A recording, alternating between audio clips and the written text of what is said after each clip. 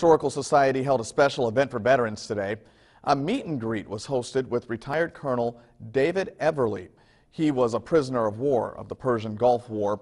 Eberly grew up in Brazil and attended Indiana State University before starting his career with the Air Force.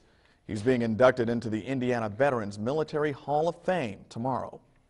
It's a great honor to represent my hometown, represent the U.S. Air Force, and to be inducted in the Hall of Fame.